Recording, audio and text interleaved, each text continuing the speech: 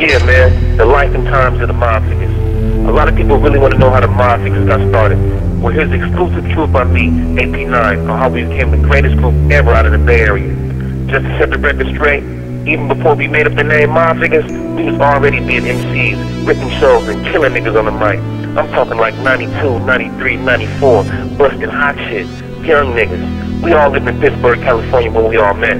Rod and Hustler, they really from Pittsburgh, and they from the Pueblo Projects.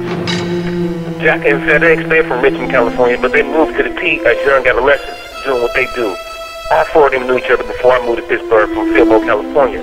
I'm from Oakland, but I lived in Fillmore District for like 5 years. That's my second home. FedEx and Jack were a group called Fatal Mentality. Me and Ryder, we was just getting our group thing going, but we didn't have a name yet.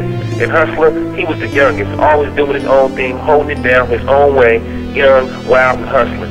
Well, about the end of 1997, AWOL Records had an autograph signing at a local record store with some of their artists. They had the DJ there with the mic set up and the music playing and all that shit. We went up there and ripped it on them niggas, mob style, to our own beats, killed them. Me and Jacka drove to the low and picked up Huss off the hood and took him up there so he can get his issues on. Knowing that we were ahead of our time, Bobby G, the owner of AWOL Records' brother, got at us like, hey y'all, Shebo finna get out of prison and he looking for a group, and I think y'all be perfect for him. The only catch was, bro didn't want 5 niggas, he only wanted like 2 or 3. Well, us being loyal niggas to each other, we always said we would never leave no one out.